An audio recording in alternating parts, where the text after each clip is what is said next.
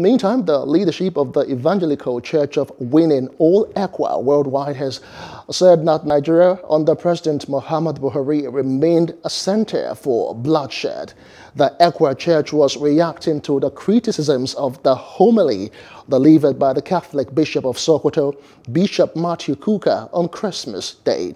Kukah, in his Christmas message, had accused President Buhari of deliberately sacrificing the dreams of Nigerians to institutionalize Northern hegemony. The message drew the ire of the presidency, Muslim rights concern, as well as the coalition of Northern groups.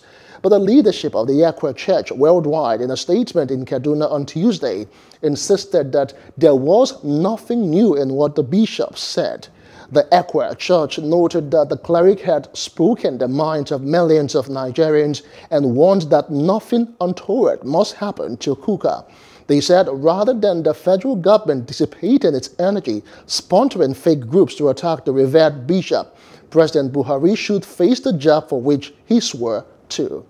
Hello, hope you enjoyed the news. Please do subscribe to our YouTube channel and don't forget to hit the notification button so you get notified about fresh news updates.